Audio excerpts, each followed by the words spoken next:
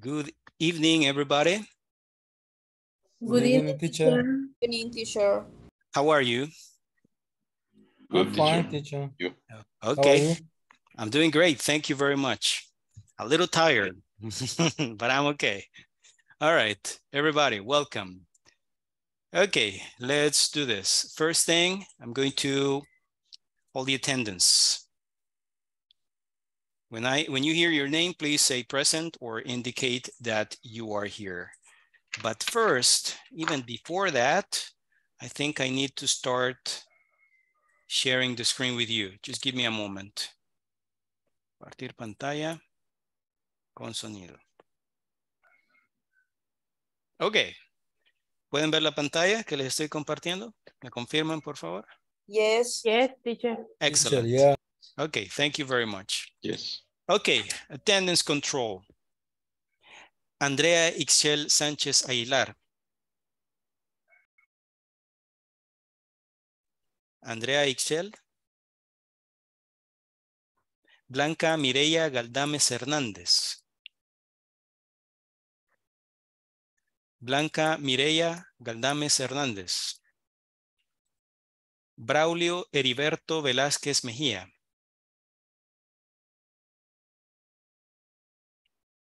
Braulio Heriberto Velázquez Mejía. Carlos René Ramírez Varillas.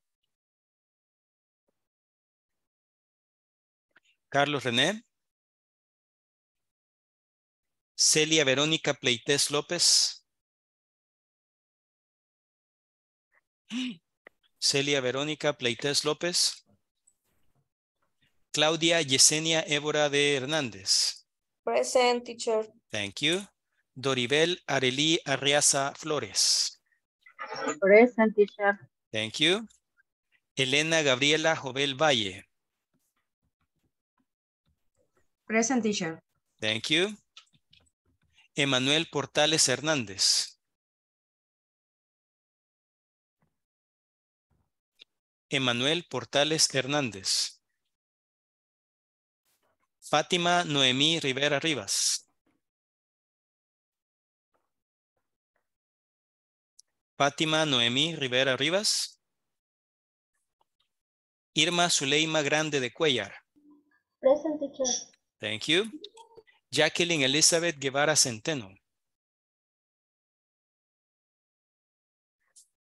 Jacqueline Elizabeth Guevara Centeno. Jacqueline Rebeca Cermeño López. Present, teacher. Thank you. Jaime Ernesto Palacio Cepeda. Present, teacher. Thank you. Jennifer Marisol Iraeta de Torres. Present, teacher. Thank you. Jonathan Eduardo Elías Granadeño. Present, teacher. Thank you. José Alexi Ávila Alfaro. Present, teacher. Thank you. José Aristides Moreno Alberto. José Aristides Moreno Alberto. José Manuel García García.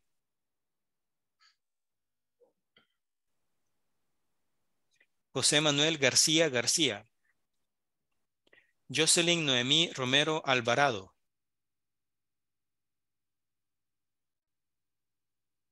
Jocelyn Noemí Romero Alvarado. Carla Abigail Aguilar Rodríguez. Present, teacher. Thank you. Ligia Lisbeth Arias Abarcas. Ligia Lisbeth Arias Abarcas. Marcela Alejandra Lousel Bonilla. Present, teacher. Thank you. Mirna Yanet Landos de Luna. Present, teacher. Thank you. Ricardo Alexander Flores Osorio.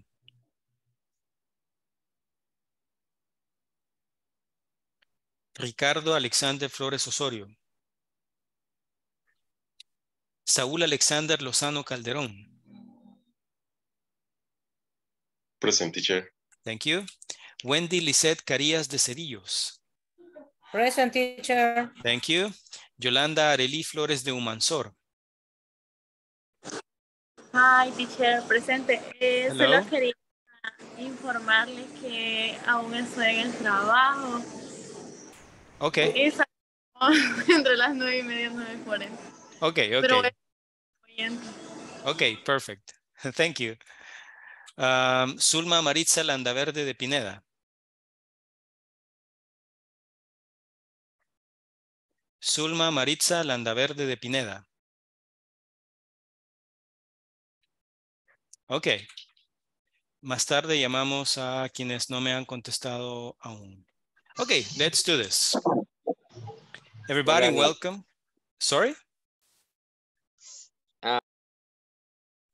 Acabo de ingresar José Aristides. José Aristides. Ok, thank you. ¿Alguien más que haya ingresado recientemente y que no haya escuchado su nombre? José Manuel García García, voy entrando José también. Manuel García García. Ok. Ajá. Andrea también. Andrea Ixchel. Ixchel. Ah, Sí. ok. Thank you, Andrea. Jacqueline Guevara, teacher. Jacqueline Elizabeth Guevara. Ok. Thank Who you. else? You're welcome. ¿Quién más? ¿Alguien más? Emanuel Portales, teacher. Emanuel Portales Hernández. Ok, thank you. ¿Alguien más? Anyone else? No. Ok. Bueno, empezamos entonces. Luego llamamos al resto. Okay, everybody, welcome. This is Inglés Principiante Módulo 3, and this is me, Iván Doñan, at your service.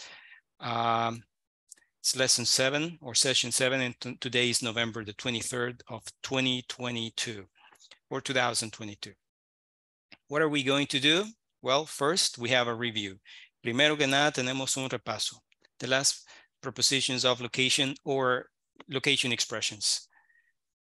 Veamos, ok, esto es un repaso de lo que vimos el día de ayer.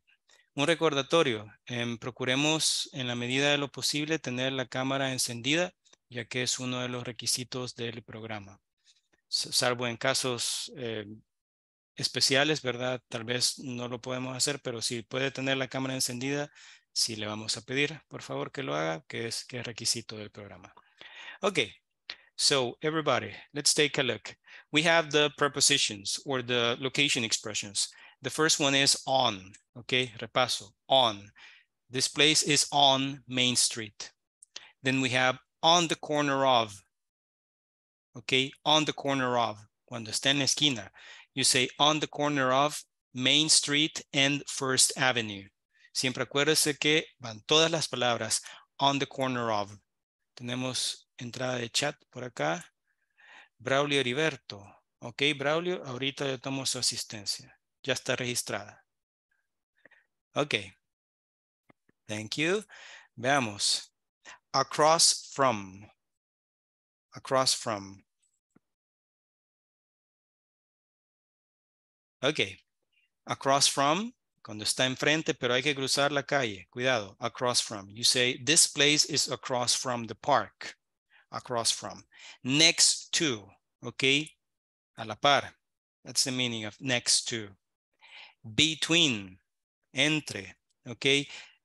Between, you have, for example, the bank is between the hospital and the department store, for example. That's between. Ayer me preguntaban por esto, ¿verdad? La esquina opuesta. Alguien me preguntó. Entonces, no pude dar una respuesta inmediata. Honestamente, no sabía. Me agarraron ahí un poquito en curva. Pero tras estar investigando, estuve leyendo información en foros e incluso, y resulta que incluso entre hablantes nativos del idioma inglés, esta es una expresión un poco confusa y difícilmente existe un consenso de cómo se dice. He encontrado algunas expresiones que la gente puede utilizar y aparentemente funcionan correctamente. 3 de ellas serían diagonally opposite. Aquí podemos ver, por ejemplo, Building A is diagonally opposite Building B. También puede decir Building A is diagonally across from Building B. O también se puede utilizar Building A is on the opposite corner from building B. No es muy común el uso de estas expresiones, pero aparentemente por ahí van. Hay más de una forma de expresarlo y no hay un consenso muy claro de cómo haya que decirlo. Es decir, no se utiliza con mucha frecuencia esta expresión. Pero existe. Así que ahí está. Lo prometido es deuda. Les dije que iba a investigar. Ahí lo tienen. Casi se me olvida. Me acordé al último momento. Okay. All right. Let's continue. Then we also have, excuse me. Okay. We also have behind, atrás, okay. In front of, enfrente, cuando está en la misma cuadra, enfrente pero en la misma cuadra. Next to, como vimos, between, okay, entre. We have inside, dentro o adentro. And there is outside, afuera. On First Street. On the corner of Main and First. And across from, you can also say across the street from, or opposite. Se puede decir opposite también. Es un repaso acá sobre las prepositions of location. Okay. Next, we're going to do the listening section. Where is it? Look at the map in exercise 5. Listen to 4 conversations. Where are the people going? El primero es el ejemplo. Aquí tenemos en este mapa. There is gas station, Love's department store, Regency movie theater, Maria's restaurant, the Citibank, Al's coffee shop, Favorite shoes, P&J supermarket, Davis drugstore, Second Avenue bookstore, the U.S. Post Office, the doctor's hospital, and that's it. Esos son todos los lugares. So what are you going to do? Look at the map. Me disculpo si se ven pequeñitas las letras. Es un poco difícil poner mapas en diapositivas porque ocupan mucho espacio. Okay, listen to 4 conversations. Where are the people going? The first one is an example. El primero es un ejemplo.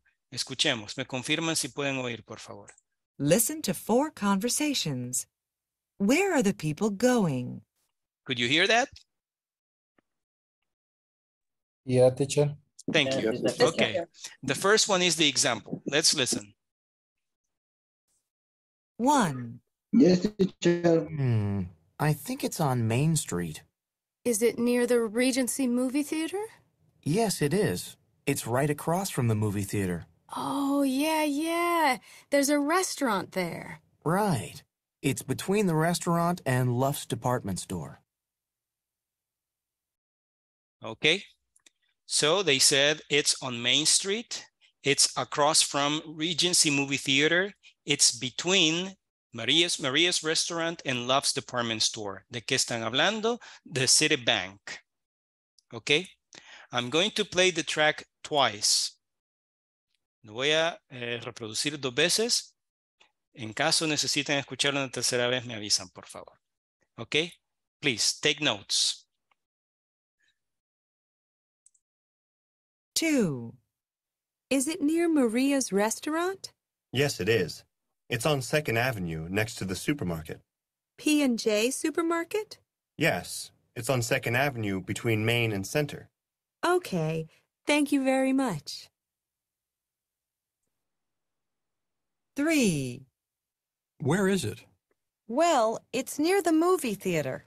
So it's on Park Street? No, it's on Main Street, next to the bank. Is it on the corner of Main and 2nd? Yes, it is. It's across from the supermarket. Thanks. 4. Is it near the bookstore? No, it isn't. It's on 2nd Avenue across from the movie theater. On the corner of Main and 2nd Avenue? Yes, that's right. It's next to Al's coffee shop. Okay, thanks. Okay, I'm going to play it again. Listen to 4 conversations. Where are the people going? 1. Oops, sorry.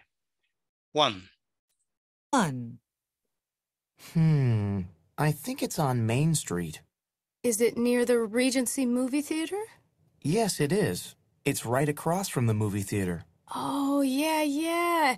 There's a restaurant there. Right. It's between the restaurant and Luff's department store. 2.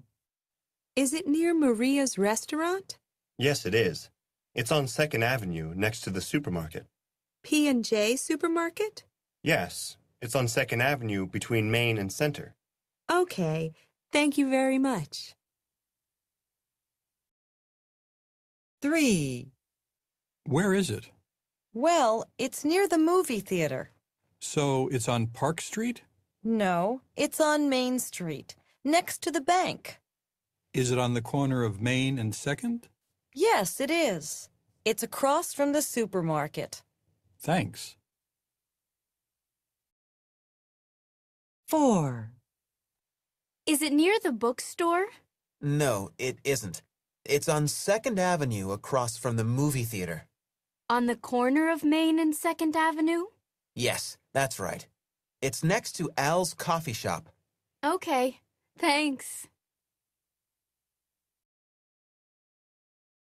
Do you have the answers or do you need to listen to it one more time?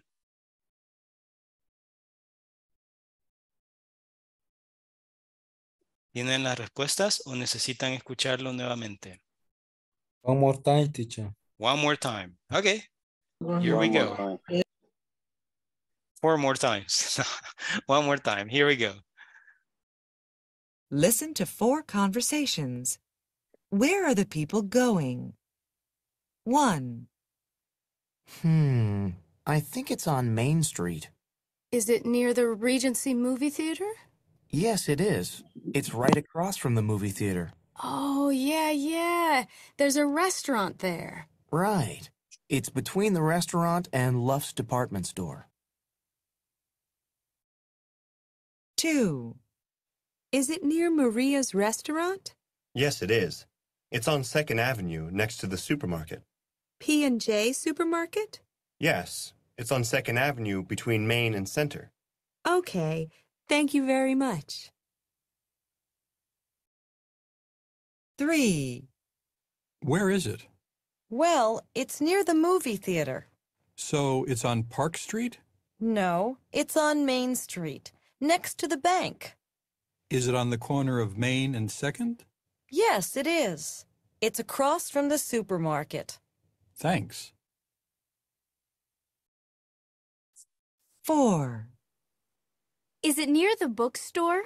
No, it isn't. It's on 2nd Avenue across from the movie theater. On the corner of Main and 2nd Avenue? Yes, that's right. It's next to Al's coffee shop. Okay, thanks. Do you have the answers? Yes, teacher. Yes? Okay. All right, here we go. So number 1, let's listen. I'm going to play it one more time and I'm going to stop between conversations so we can check. Here we go. Listen to 4 conversations. Where are the people going? 1. I think it's on Main Street. Is it near the Regency movie theater? It's on Main Street near the Regency movie theater. Yes, it is. It's right across from the movie theater. It's right across from the movie theater. Okay. Oh, yeah. There's a restaurant there. Right. It's between the restaurant and Luff's department store. It's the Citibank. Number 2. Is it near Maria's restaurant? Yes, it is. It's on 2nd Avenue next to the supermarket. P&J supermarket? Yes, it's on 2nd Avenue between Main and Center. Okay, thank you very much. What is that? Raise your hand if you know the answer.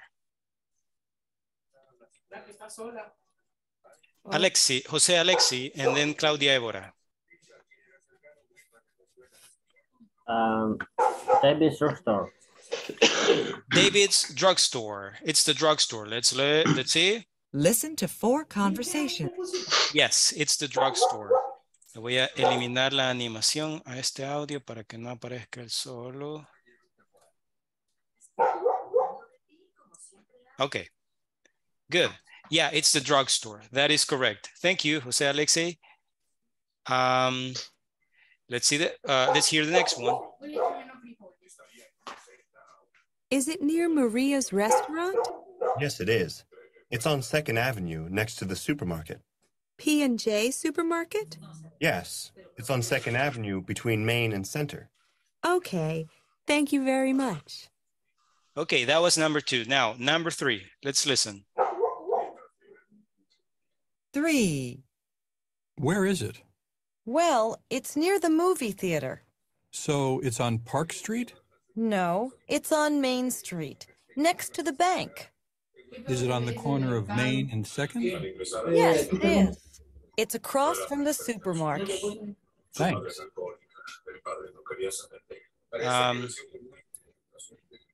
Recordemos que mientras no estemos participando, hay que silenciar el micrófono para evitar que se cuele el sonido de donde se encuentren, ¿verdad?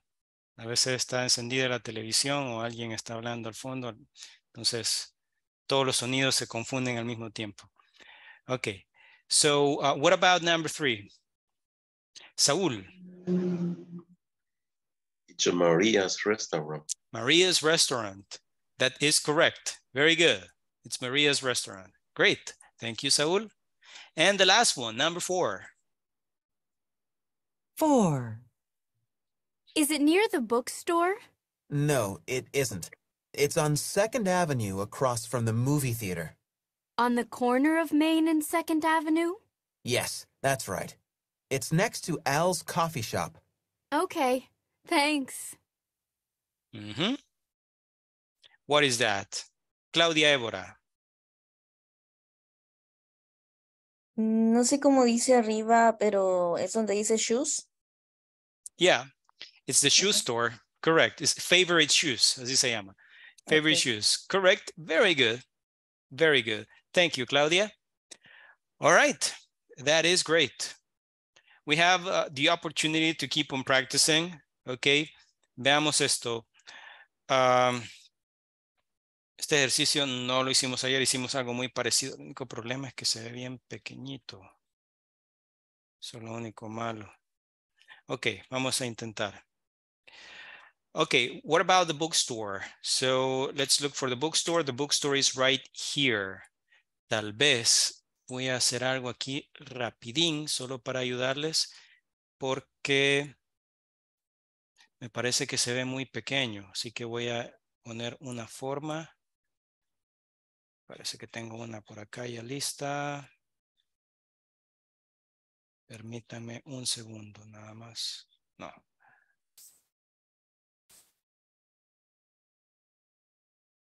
Y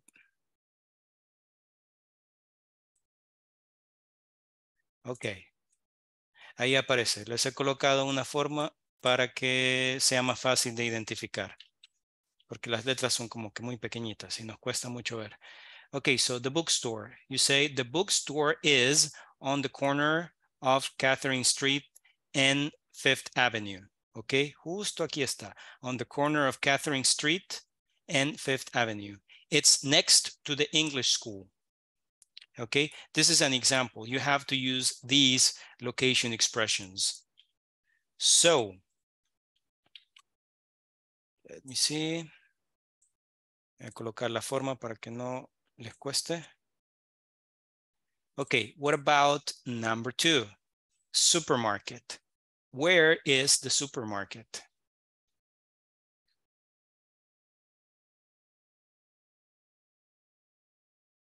Who can help me? Claudia. The supermarket on Avenue. Fifth Avenue? The supermarket is on Fifth Avenue. Not exactly. ¿Me dijo Fourth Avenue or Fifth Avenue? Fifth Avenue. Fifth Avenue. Veamos acá. No podemos decir is on Fifth Avenue porque no está sobre esta avenida en realidad. Sobre esta avenida está el café. Oh, But not the entonces supermarket. sería on Diane Street. No sé cómo sería. On Diane Street. Ajá. The supermarket is on Diane Street. Como vemos también casi que va de orilla a orilla, ¿verdad? Entonces también podemos En toda ocupar la cuadra. between. Ajá. Podemos ocupar between estas dos calles. ¿Cómo nos quedaría? Sería entonces the supermarket is between Diane Street and Fourth Avenue. No, not really. Between, entre. Sería it's between Diane Street and Catherine Street. And Catherine Street. Okay, good. What else? ¿Qué más me puede decir? Ya ahí podemos hablar de qué tiene a la par, qué tiene enfrente, qué tiene atrás, qué tiene, etc. Saúl, and then Wendy, and then Zulma Maritza. Mantengan la manita levantada para que no se me pierdan después, ¿verdad? Ok, Saúl. The microphone, Saúl, please. Supermarket is next to cafe. It's next to the cafe. That's right. Yeah. Okay, good. The Or close to supermarket. cafe. Yeah. No, next to, actually.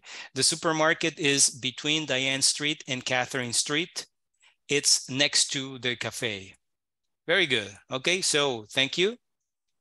All participants, thank you very much. Okay, Wendy Lisette, you're next. Voy a mover esta forma para que no cueste encontrar el siguiente. Sería... Pero ni yo lo encuentro. ¿Dónde está? Vamos a comer. Híjole. Ya lo vi. Give me a second, please. Ahí está. Para que no les cueste, lo voy a marcar.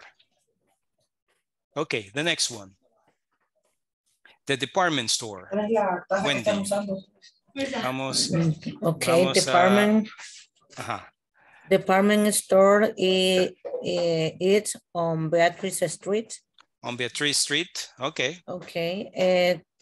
Across from hospital. Across from the hospital. Yes, Yeah. it's across from the hospital. You can say that. In the corner, Fifth Avenue. No. It's across from the hospital on the corner of Fifth Avenue. Pero para decir on the corner of, tendría que mencionarme la calle y la avenida. On the corner of Beatrice Street, 4th Avenue. 4th Avenue, not 4th No, Avenue. 5th Avenue, 5th Avenue. Avenue. Perdón, Yeah. que aquí no se ve. 5th Avenue. Okay. All right, good. What else? ¿Qué más podría mencionarme ahí? Y aquí hablamos lo que tiene a la par, lo que tiene... A la par está fácil. Ajá. Next to drugstore. It's next to the drugstore. Yeah, that is correct. Very good. The department store is on, on the corner of, It's on the corner of Beatrice Street and 5th Avenue. And it's next to the drugstore. Okay. Wendy, thank you very much. Por ahí se me perdieron quienes querían participar. ¿Qué se hicieron? Okay, Braulio. You're next, Braulio. Where is the gas station? Ahí está. Vamos a acercar. Where is the gas station? And then Jocelyn, Noemi after that.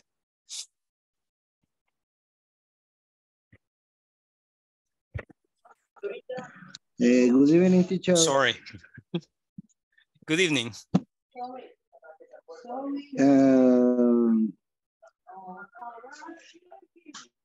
Ya. Quiero ver, sería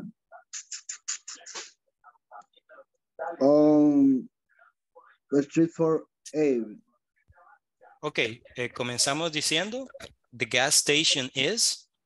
Oh, sorry. Ujú. The station is on 4th Avenue. On 4th Avenue. That is true, but look, it's exactly on a corner. Okay. Ajá. Entonces nos queda mejor ocupar otra expresión. Okay. Is a station on the corner of. It's on the corner of.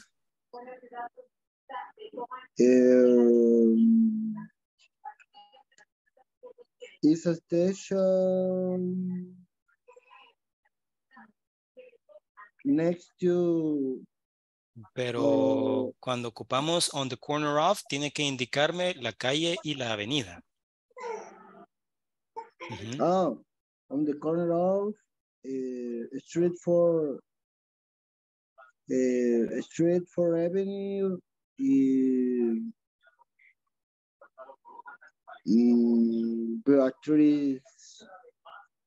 Beatriz Street. No, that's the Mexican restaurant. Sorry. On the street. So you say the gas station is on the corner of 4th Avenue, and Street. On Street. Sorry. Okay. Es que fíjese que en blanco y negro casi no distingo a veces las como estaba hasta el final, pero estaba cerca del hospital. Sinceramente no lo había visto. Okay. Aquí está. And Street and 4th Avenue. Okay, that's one. Okay, so the gas station is on the corner of 4th Avenue and Ann Street. ¿Qué más me puede mencionar? Is gas station next to no sé si es como un restaurante que está a la par. Restaurant, Yeah, it's a Mexican restaurant. Okay. Is a station next to restaurant Mexican or Mexican restaurant. Mexican restaurant. Okay, Mexican let's take restaurant. a look. The gas station is on the corner of Ann Street and 4th Avenue. And also, it's behind or next to the Mexican restaurant. Depende aquí como lo veamos. A mi parecer está atrás del restaurante porque la entrada está por acá, ¿verdad? Entonces, it's behind the Mexican restaurant. Pero bueno, en caso que tuviera una entrada por este lado del restaurante, también podríamos decir it's next to. Okay. All right. Good. Thank you, Braulio. Jocelyn is next. Just let me move the form. Vamos a mover la forma acá para que no nos cueste encontrarlo. Ya lo vi. Bueno, que este no se perdía a nadie. Está bien. Fácil de ver. Okay. The Chinese restaurant. Jocelyn Noemí. Ocupa toda la cuadra prácticamente. Jocelyn. Okay. Chinese restaurant. Okay.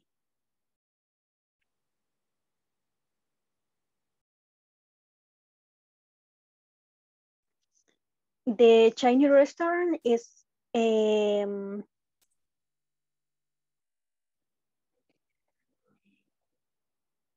between 6th Avenue and 7th Avenue. Okay. The Chinese restaurant is verdad. Chinese restaurant. Chinese restaurant. Across from Is bank, across from? Is across from bank. From the bank. And is across from on post office.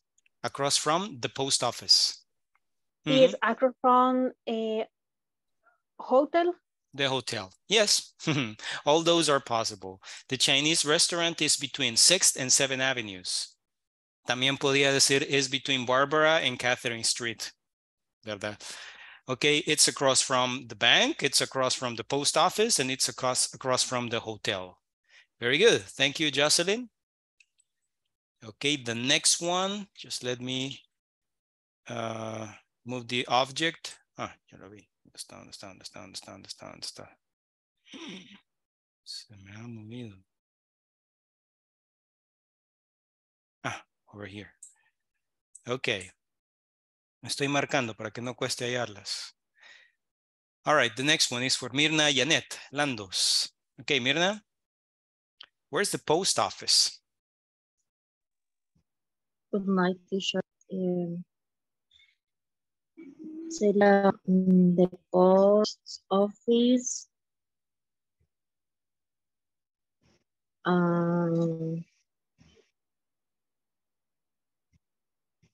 Veo que está como... Ajá.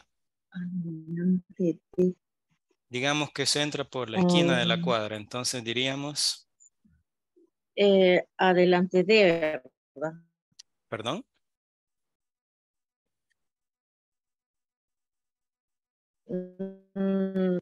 Quiero ver. The Chinese restaurant. The Chinese restaurant. Pero ¿cuál sería la, digamos, the preposition? Sería... En este caso, tal vez, no sé si busca across from, pero es un poco más difícil de ocupar acá, dado que la entrada del post office está de este lado. Entonces, no podemos exactamente decir que está across from the Chinese restaurant. El Chinese restaurant, en cambio, Behind. si estamos ahí, sí, pero behind es siempre en la misma cuadra. En cambio, aquí no están en la misma cuadra. Entonces sería on 6th Avenue. It's on 6th Avenue. Casi que no, porque on 6th Avenue, on the corner of, Diana Street and 7th Avenue. It's on the corner of Diane Street and 7th Avenue. Yeah, that's more like it. It's on the corner of Diane Street and 7th Avenue. Okay, so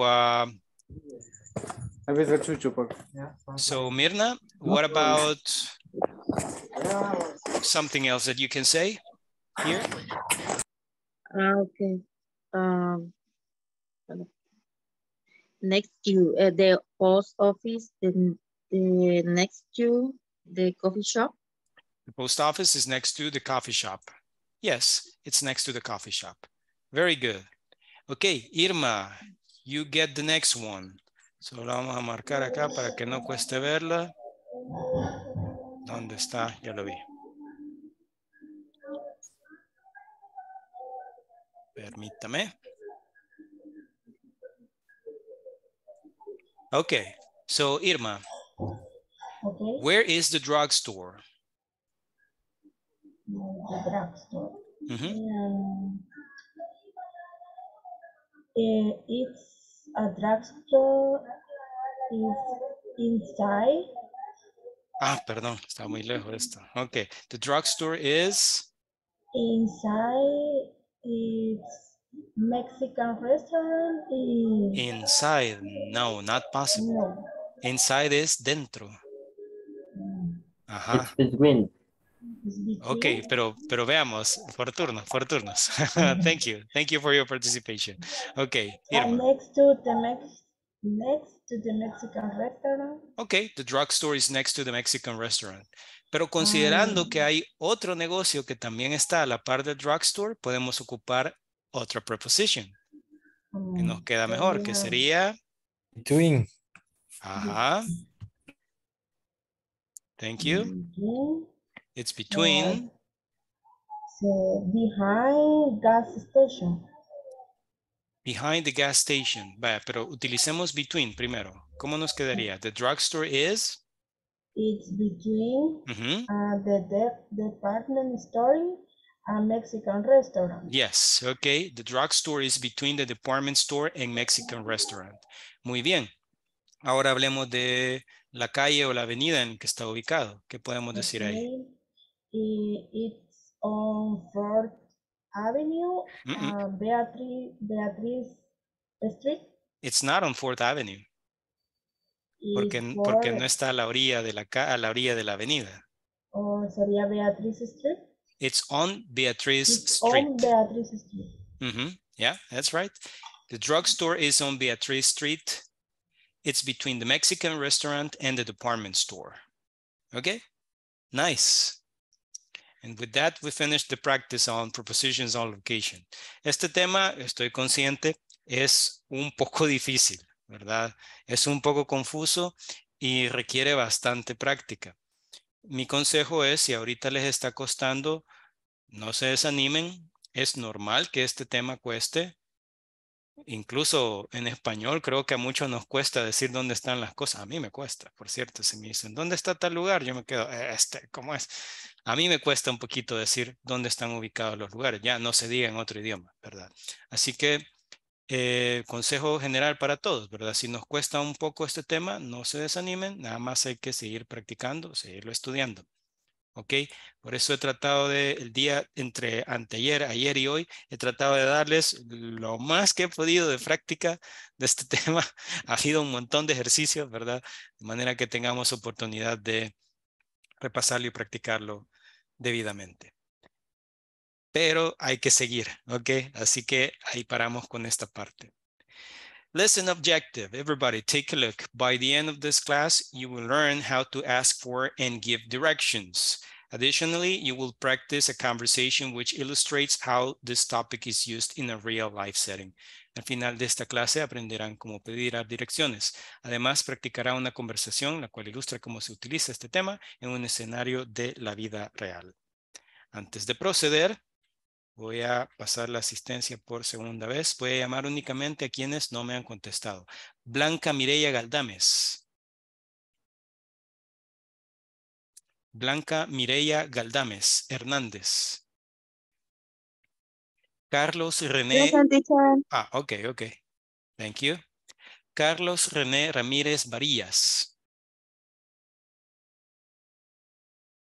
Carlos René Ramírez Varillas. No. Celia Verónica Pleites López. Celia Verónica Pleites López. ¿No? Aquí la veo, Celia Verónica. No me contesta, pero ahí está conectada. Vamos a poner acá uno. Ok. Fátima Noemí Rivera Rivas. Present, teacher. Thank you. Jocelyn Noemí Romero Alvarado. Present, teacher. Thank you. Ligia Lisbeth Arias Abarcas. I'm here, teacher. Thank you. Ricardo Alexander Flores Osorio. Ricardo Alexander Flores Osorio. Vamos a buscar aquí manualmente. Aquí está conectado. Ricardo Alexander, ¿me escucha? Ricardo Alexander Flores Osorio.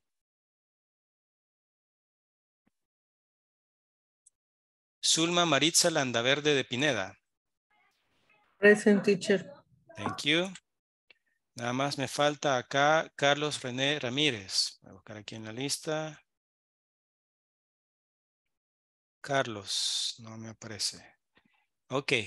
Atento siempre a su nombre, ¿verdad? Para cuando se les llame.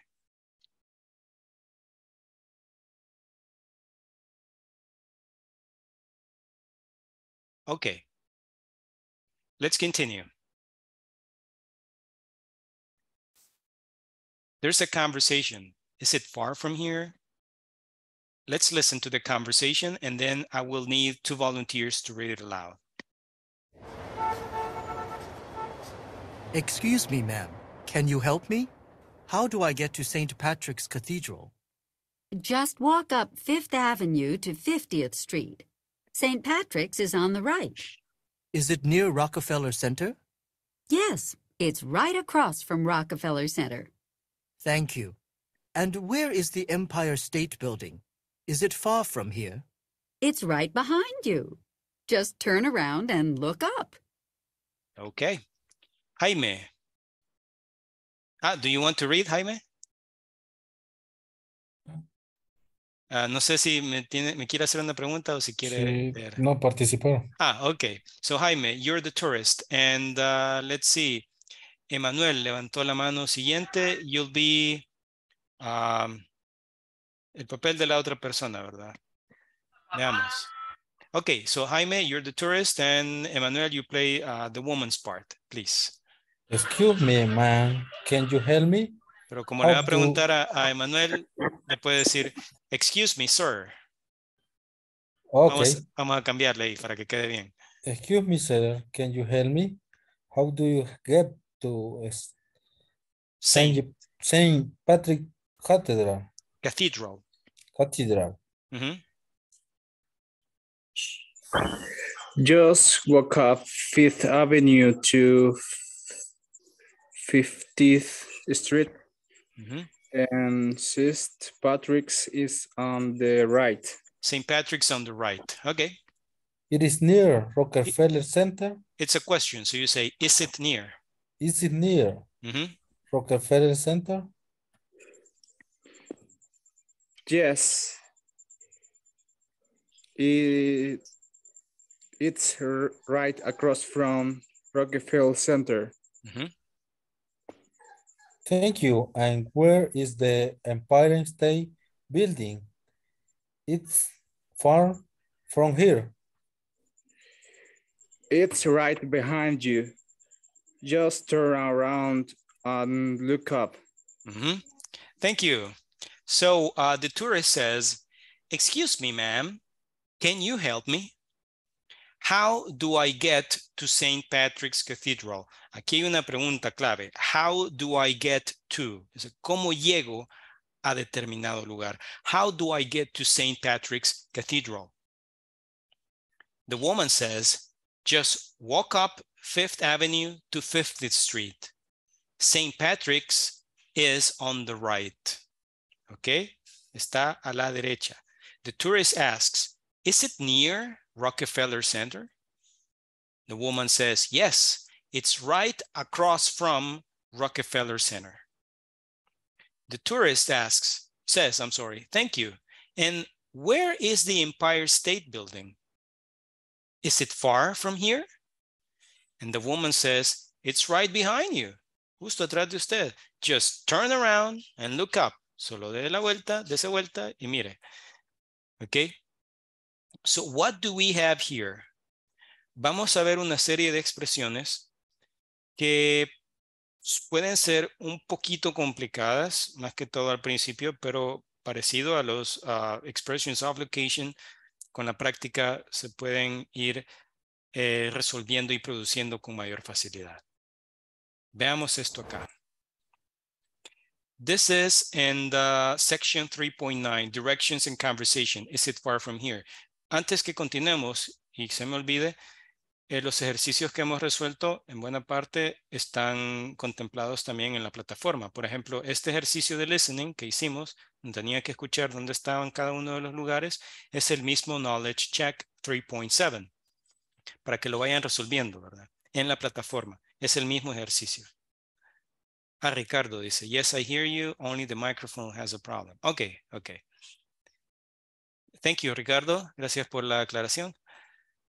Okay. So, para que vayan resolviendo los ejercicios en la plataforma, ¿verdad? Al mismo tiempo. Son los mismos que vemos acá. Veamos. In section 3.9, you have directions and conversation. Is it far from here? How do I get to Rockefeller Center? Walk up or go up Fifth Avenue. Turn left on 49th Street. It's on the right. How can I get to Bryant Park? Walk down or go down Fifth Avenue. Turn right on 42nd Street. It's on the left. Ahora, ¿en qué se pone esto un poquito más complejo? En el sentido de que ya no únicamente hay que decirle a la persona dónde está el lugar, sino que hay que indicarle cómo llegar. ¿Verdad? Entonces ahí se complica un poquito la cosa. Pero vamos a estudiar cómo se hace. For questions, take a look. Esto aparece en el video, ¿verdad? For questions. How do I get to in a place?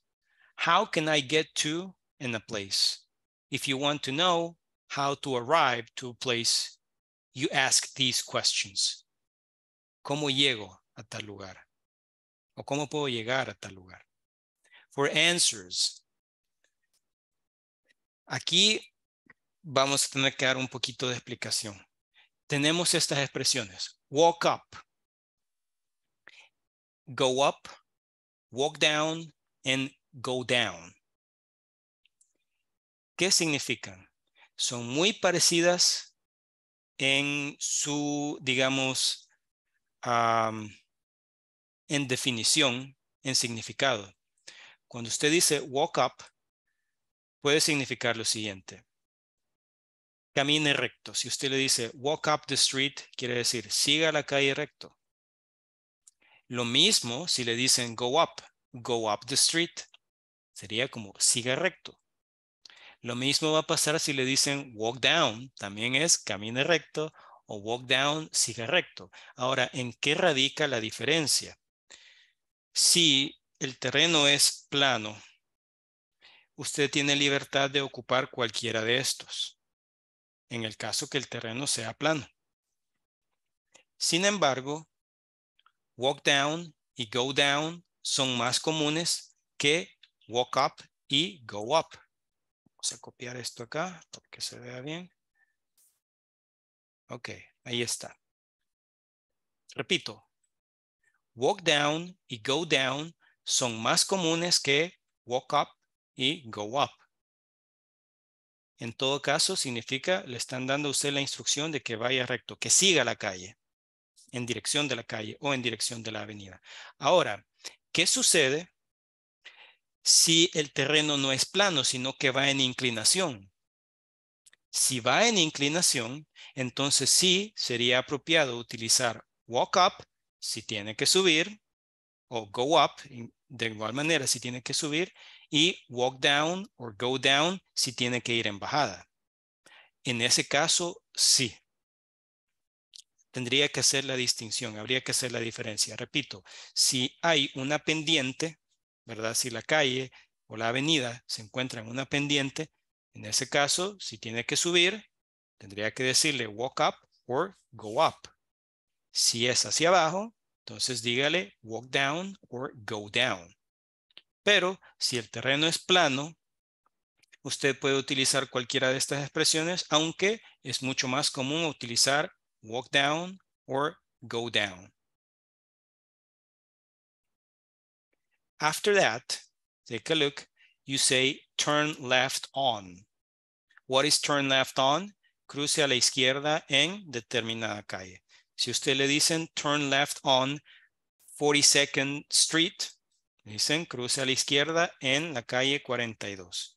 Turn left on 42nd Street, I'm sorry. Turn right on is the opposite. Cruce a la derecha en determinada calle o determinada avenida. Ok, turn right on. Luego está on the right. Uy, aquí se me fue al revés. Me disculpo.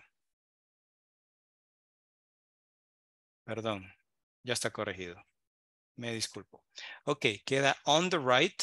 Quiere decir que algo está a la derecha. On the left, que algo está a la izquierda. Más que todo esto cuando usted ya está llegando al lugar o le está dando la instrucción a alguien y ya está llegando al final de la instrucción. Dice, bueno, ¿lo va a ver a la izquierda o lo va a ver a la derecha? Usted le dice, it's on the right, que está a la derecha. It's on the left, está a la izquierda. ¿Ok? Ya vamos a ver unos ejemplos. So, you say, how do I get to Rockefeller Center? Or, how can I get to Rockefeller Center? ¿Cuál es la instrucción? Walk up Fifth Avenue. Es decir, siga recto la Quinta Avenida. Dele recto. Walk up Fifth Avenue or go up Fifth Avenue. Walk up Madison Avenue. Go up Madison Avenue. Usted puede utilizar esta expresión Si el terreno, simplemente para decirle a la persona que vaya recto. Si el terreno es plano, repito, lo más conveniente es ocupar walk down or go down. Ahora bien, si es una pendiente, entonces sí es acorde. Si sube, entonces dígale walk up or go up. Si baja, walk down or go down. Básicamente, esas son las expresiones.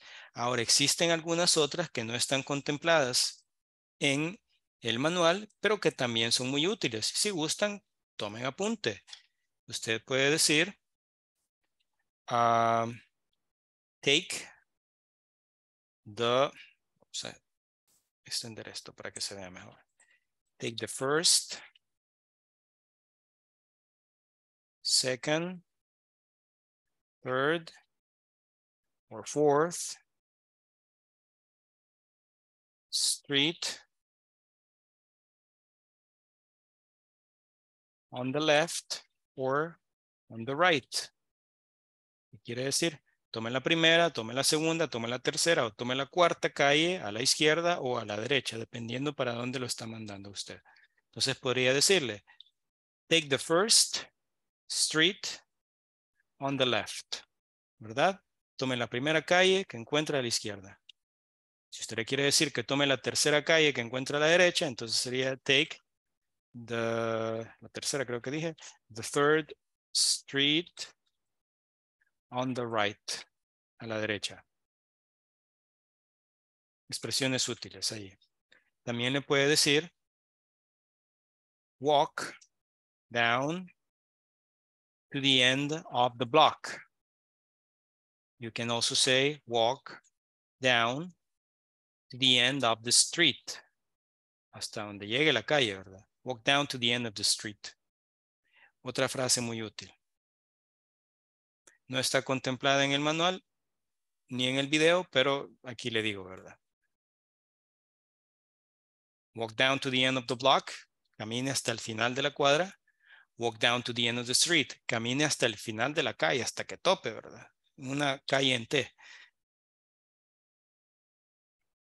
You can say that.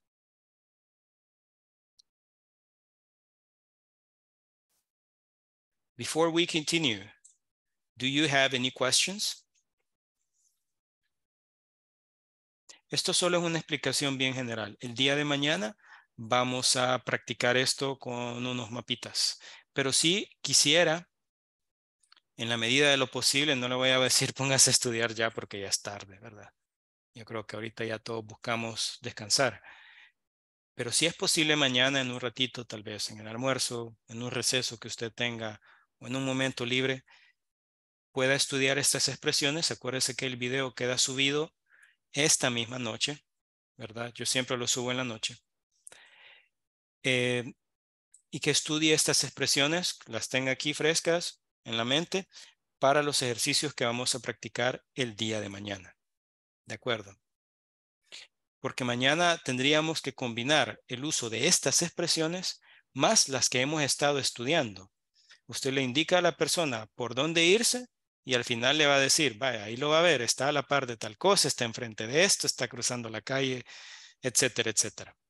Así que es una combinación de todo. Aquí es donde se pone un poquito más complejo, pero lo podemos hacer con práctica, ¿verdad? Before we continue, do you have any questions? ¿Algo que no haya quedado claro de esta explicación?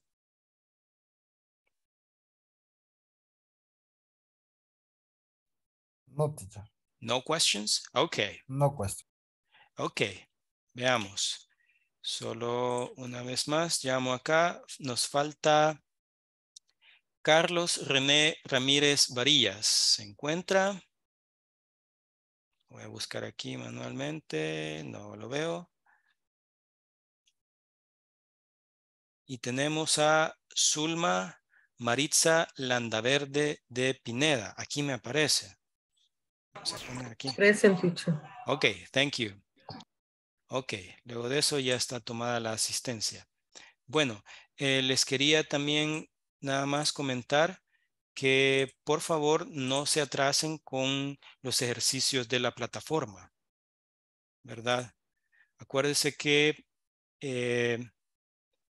La empresa va tomando control de todo lo que usted va haciendo en la plataforma y por lo tanto hay que ir al día. Así que si le falta algún ejercicio, le voy a pedir que por favor nos tomemos ahí el tiempo de completarlos. Ya vimos los lesson objectives, vocabulary, places and things. Muchas veces a usted le va a aparecer esto, pero son los mismos ejercicios de listening que hemos estado haciendo. Son los mismos, exactamente los mismos. Si usted no se recuerda y dice, hey, este ejercicio lo hicimos en clase, pero no me acuerdo bien o no entiendo bien, refiérase a los videos, ¿verdad? Que están disponibles en YouTube para que usted pueda visualizarlos cuantas veces quiera, ¿verdad? Ahí no hay límite. Hemos visto los compound nouns, también the pronunciation of compound nouns, prepositions of place, que hemos estado martillando por 3 días prácticamente. Está el knowledge check, que era precisamente el listening que vimos el día de hoy. Listen objective, asking for and giving directions. Luego está conversation, is it far from here, que es la conversación que acabamos de terminar o que escuchamos hace poco y practicamos. Y luego está un knowledge check. El knowledge check es básicamente un audio. Si ustedes pueden trabajarlo el día de hoy, por favor háganlo. De igual manera, el día de mañana lo vamos a resolver durante la clase, por si llegase a haber alguna duda. Y también el día de mañana tenemos el reading. Vamos a resolver el reading. Y tendríamos además el midterm. ¿Ok? ¿Cuál es el midterm? Lo vamos a explicar mañana debidamente, ¿verdad? Es una serie de ejercicios de listening. Luego tenemos match the questions and answers, select WH questions to complete the conversations, complete the conversations, and read the article. En caso que usted quiera completar esto con anticipación, está en toda libertad de hacerlo. De hecho, he escuchado pues que piden este ejercicio que esté resuelto antes de la clase, pero yo creo que se puede resolver también después de la clase, pero tiene que estar resuelto mañana, a más tardar, ¿verdad?